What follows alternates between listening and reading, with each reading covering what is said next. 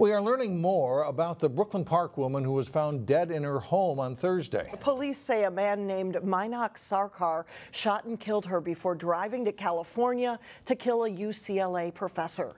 Reporter Shannon Slatton tells us more about Ashley Hasti.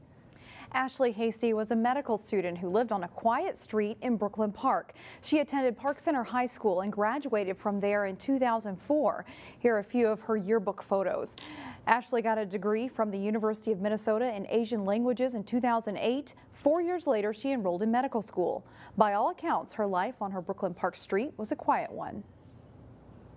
The majority of the things that I've found out about her have been through the news because they were, quiet, kept to themselves, and never had any problems.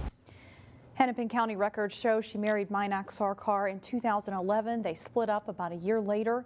Today, the medical examiner released that Hasti died of multiple gunshot wounds. Police believe Sarkar got into the house through a broken window.